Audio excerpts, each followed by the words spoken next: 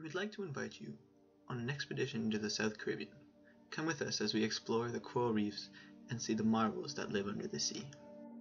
Let's explore Folkestone Marine Park and, more importantly, Belaire's reef. Let's begin with some benthic fish. The Caribbean spiny lobster is a benthic crustacean. It inhabits reefs and mangroves where it can hide in cracks and crevices to avoid predation. It is a rare species that can be easily overlooked if you're not paying close attention.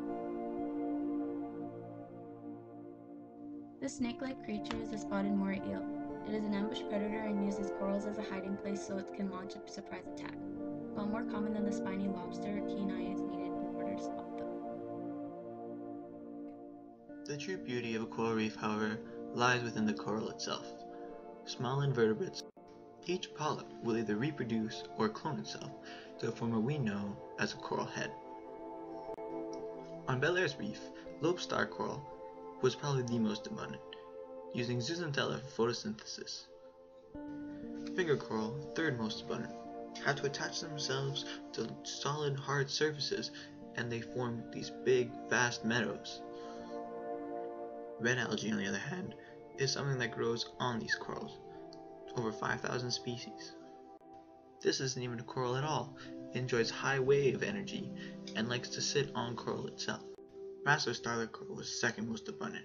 It forms these huge coral heads as it attaches itself to the rock substrate. Unfortunately, our corals are having some serious problems. High CO2 levels in the atmosphere creates an increase in ocean temperature. This is a direct cause for coral bleaching. A decrease in ocean pH is just as bad and another cause for coral bleaching.